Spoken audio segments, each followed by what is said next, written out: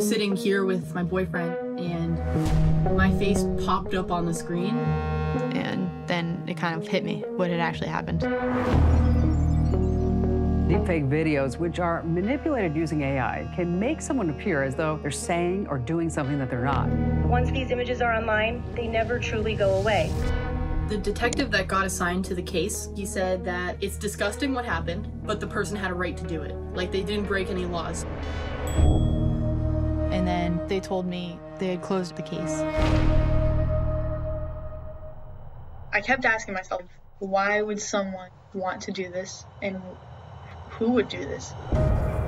Okay, all I have to say right now is holy about 20 minutes ago, I found out that I know the other girl who this is happening to. This is definitely a weird situation that we're in. I'm just more mad that they put my name out there.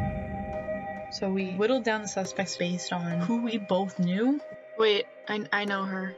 Oh my god, that's Sadie. It's definitely him then. There's no way. The fact that the group of women is this big, it scares me because I have a gut feeling that we haven't even found all of them. There is no woman in the world who is safe from this technology.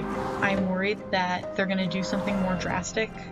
You were also targeted by this kid that targeted me. I'm very tired of ignoring it. I believe that in his mind, he's getting back at us for wronging him. I now know his name, where he lives. I'm angry. You can't just do this and then move on with your life.